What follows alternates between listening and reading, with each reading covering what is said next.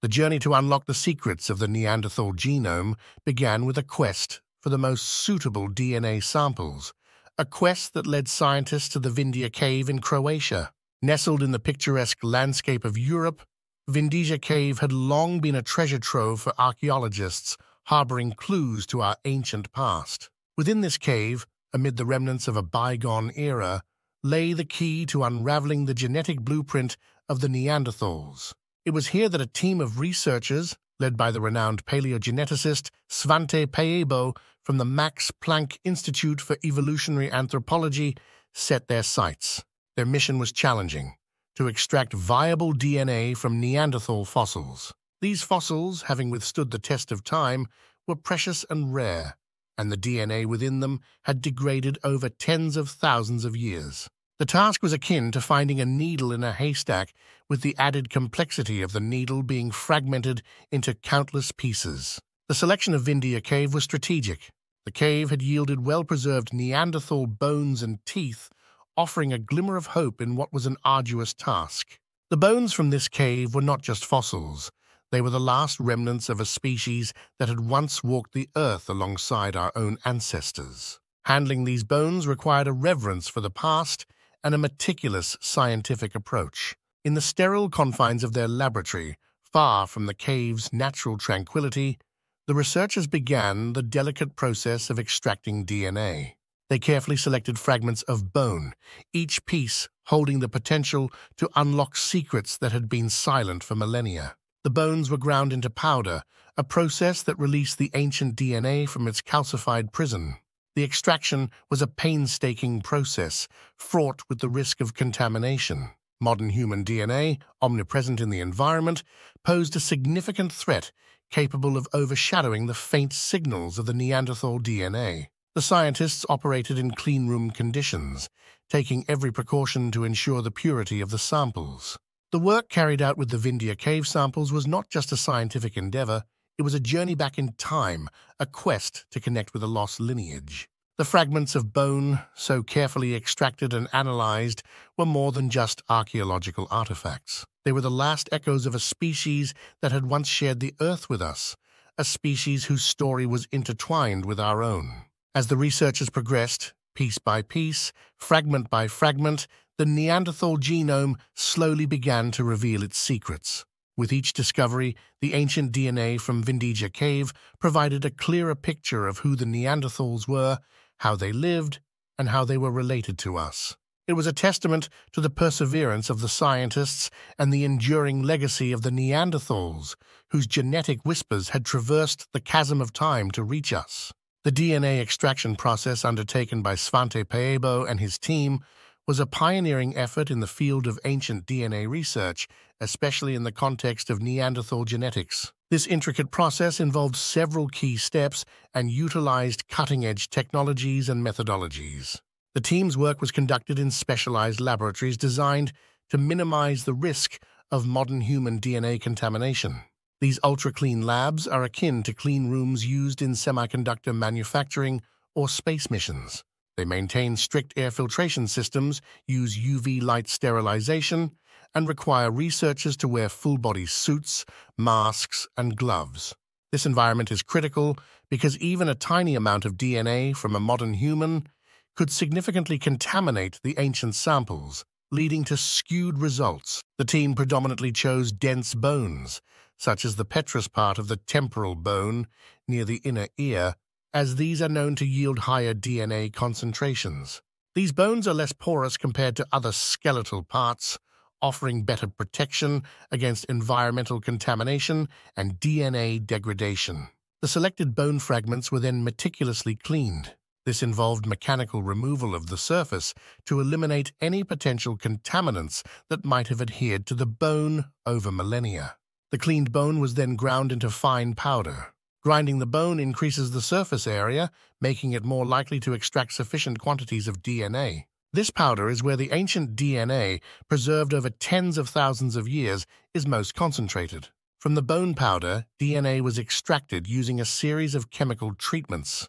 This process typically involves demineralization, removing the mineral matrix of the bone to release the DNA, followed by the use of a solution that breaks down proteins and liberates the DNA. The DNA is then separated from the solution, often through centrifugation and binding to a silica column. This method allows the DNA to be selectively captured while impurities are washed away. Ancient DNA presents unique challenges. It is not only highly fragmented but also chemically modified, making it difficult to work with. The team used various techniques to repair and reconstruct these fragmented and damaged strands. Enzymatic treatments were used to repair the DNA to the extent possible. The process also involved amplifying the extracted DNA through polymerase chain reaction, PCR, to generate sufficient material for sequencing. Once the DNA was extracted and prepared, it was subjected to sequencing. Given the fragmented nature of ancient DNA, this step required sophisticated sequencing technologies capable of reading short DNA fragments and advanced computational methods to piece these fragments together. The work of Paabo and his team was groundbreaking, not just for the technical prowess it demonstrated, but also for opening a new window into our understanding of Neanderthals and human evolution. Their meticulous approach in extracting and handling ancient DNA set a precedent in paleogenetics, enabling future research into the genetic history of ancient species. The DNA extracted from Neanderthal fossils, as achieved by Svante Paabo's team, was typically highly fragmented and chemically modified. These issues are inherent in ancient DNA due to the long-term effects of environmental factors such as temperature, moisture, and microbial activity. The initial step in purification involved removing contaminants that might have been co-extracted with the DNA. These contaminants could be from the soil, the surrounding environment where the fossils were found, or even chemicals used during the extraction process. Techniques like gel electrophoresis were used to separate DNA from these contaminants based on size and charge. The DNA was then concentrated and further cleaned using various chemical methods. Specialized kits and protocols were employed to selectively bind DNA to a medium, like silica membranes, allowing impurities to be washed away. This step was crucial to increase the purity and concentration of the ancient DNA for subsequent analysis. Ancient DNA is not only fragmented but also chemically altered, primarily due to deamination, a process where cytosine C bases in the DNA are converted to uracil, U, and adenine, A, to hypoxanthine. These changes can lead to misreading the DNA sequence during amplification and sequencing. To mitigate this, the team used enzymatic repair protocols. Enzymes like uracil DNA glycosylase, UDG, and endonuclease 8 were used, which recognize and remove the incorrect bases, like uracil, and correct errors in the DNA backbone. This step is akin to editing a corrupted text to restore its original form as much as possible. After repair, the DNA underwent polymerase chain reaction, PCR amplification. This step was delicate because PCR can amplify both the ancient DNA and any potential contaminating modern DNA. To reduce errors, the team used primers and conditions optimized for ancient DNA, which is typically shorter and more degraded than modern DNA. Post-repair and amplification, the DNA was prepared for sequencing.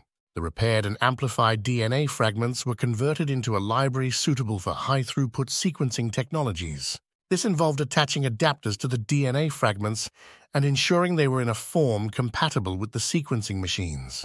Advanced technologies played a crucial role in this process. High-throughput sequencing technologies, capable of sequencing millions of short DNA fragments simultaneously, were essential. Equally important were the bioinformatic tools used to analyze and piece together these fragments into a coherent genetic sequence. The work on Neanderthal DNA purification and repair exemplifies the intersection of molecular biology, biochemistry, and computational science. It highlights the remarkable ability of scientists to reconstruct the genetic blueprint of an extinct species from fragments of ancient material, allowing us to peer into the genetic makeup of our closest extinct relatives.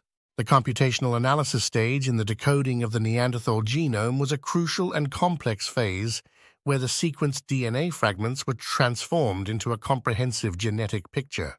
This process hinged on advanced computational methods and sophisticated bioinformatics techniques. After the Neanderthal DNA had been sequenced, the resulting data comprised millions of short DNA fragments. These fragments represented a jigsaw puzzle of genetic information that needed to be pieced together.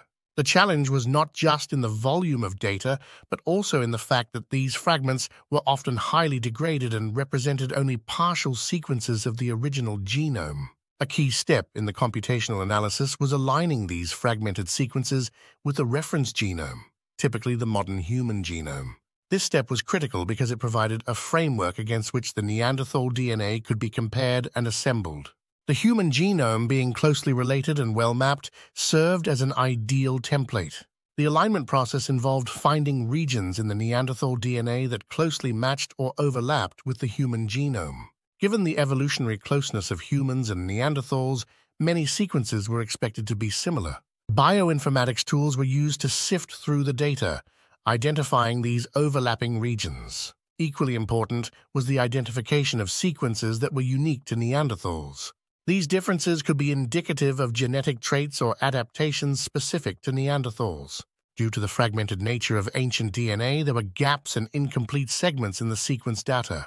Bioinformatics algorithms had to account for these gaps using statistical models to predict and fill in missing data where possible. Ancient DNA comes with a higher rate of sequencing errors due to chemical modifications over time. Computational analysis had to differentiate between true genetic variations and sequencing errors, a process that required sophisticated error correction algorithms. Handling and processing the enormous data sets generated by sequencing required significant computational power and storage capacity. This necessitated the use of high-performance computing systems and efficient data storage solutions. Various bioinformatics tools and software packages were used in this process. These included programs for sequence alignment, genome assembly, error correction, and data visualization. The selection of tools depended on the specific requirements of the analysis, such as the need for handling large data sets or the ability to detect subtle genetic variations. The end result of this computational analysis was a comprehensive assembly of the Neanderthal genome. This genome provided unprecedented insights into the genetic makeup of Neanderthals, their evolutionary relationship with modern humans, and the genetic contributions they have made to contemporary human populations. The computational analysis phase in the Neanderthal Genome Project is a testament to the power of bioinformatics in bridging the gap between raw genetic data and meaningful biological insights. It transformed fragments of ancient DNA into a coherent genetic story, shedding light on our closest extinct relatives and enriching our understanding of human evolution. Over time, DNA undergoes chemical changes. One common modification is deamination, where cytosine, C, changes to uracil, U, and adenine, A, to hypoxanthine. These changes can lead to incorrect base pairing during DNA replication, resulting in substitutions in the sequenced DNA. Ancient DNA is highly fragmented. This fragmentation can lead to incomplete sequences and difficulties in accurately piecing together the genome. Bioinformatics tools can identify patterns typical of ancient DNA damage, such as the increased frequency of certain types of substitutions, for example, C to T changes due to deamination. One effective method for identifying errors is to sequence multiple copies of the same DNA fragments and then compare the sequences. Consistencies across different copies can indicate a true sequence, while inconsistencies might suggest an error. By aligning the ancient DNA sequences with a reference genome, such as the modern human genome, scientists can identify anomalies that might be errors. Sequences that don't align well or show unusual variations can be flagged for further inspection. Statistical models are used to predict and correct errors. These models can take into account the known chemical changes that occur in ancient DNA and the likelihood of different types of errors.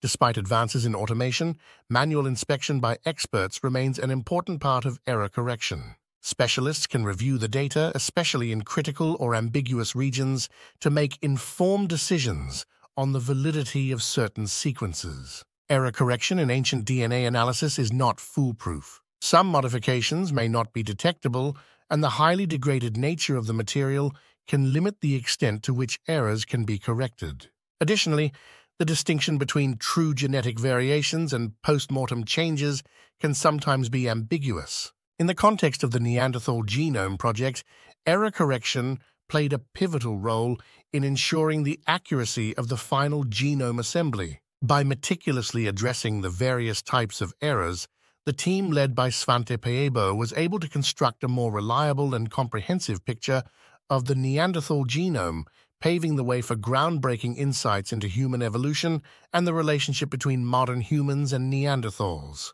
The comparison and analysis phase of the Neanderthal Genome Project was a pivotal step, illuminating the genetic relationship between Neanderthals, modern humans, and other ancient hominins. This phase involved meticulously contrasting the newly assembled Neanderthal genome with those of modern humans and other ancient genomes to draw out both the shared traits and distinct differences. By comparing the Neanderthal genome with that of modern humans, scientists could identify genetic sequences that were conserved across both species. These shared sequences pointed to a common ancestry and provided insights into genes that have remained relatively unchanged throughout human evolution. The similarities helped in understanding which traits Neanderthals and modern humans might have shared, ranging from physical characteristics to perhaps more subtle attributes like disease, susceptibilities, or metabolic processes. The differences in the genetic sequences were crucial in identifying what made Neanderthals unique. This included variations that could be linked to their distinct physical characteristics, like robust bone structure, and possibly to other traits like their cognitive abilities or dietary preferences. Differences also highlighted evolutionary adaptations that Neanderthals might have developed, enabling them to survive in the harsh climates and environments they inhabited. One of the most groundbreaking revelations from the comparison was evidence of interbreeding between Neanderthals and anatomically modern humans. By finding segments of Neanderthal DNA in the modern human genome, particularly in non-African populations, scientists concluded that interbreeding occurred when modern humans migrated and encountered Neanderthals in Europe and Asia. The analysis also helped identify specific genetic contributions from Neanderthals to modern humans. These include genes related to immune response, skin and hair characteristics, and even some affecting behavior aspects. The Neanderthal genome was also compared with other ancient genomes like that of the Denisovans, another extinct hominin species. These comparisons are crucial for understanding the complex web of relationships and interactions among ancient human species.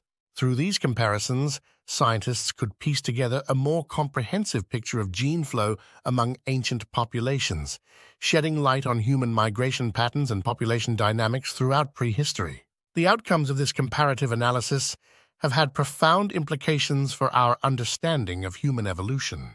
They have reshaped our knowledge about the interactions between different human species in the ancient world and contributed to a more nuanced understanding of our own genetic heritage. The insights gained from comparing the Neanderthal genome with modern human and other ancient genomes continue to be a rich source of information for anthropologists, geneticists, and evolutionary biologists, offering an ever-deepening understanding of what it means to be human. A big thanks to all the scientists, and in particular Svante Pääbo, for this pioneering work that has helped us learn so much more about Neanderthals and dispel common misconceptions about them as being mere brutes.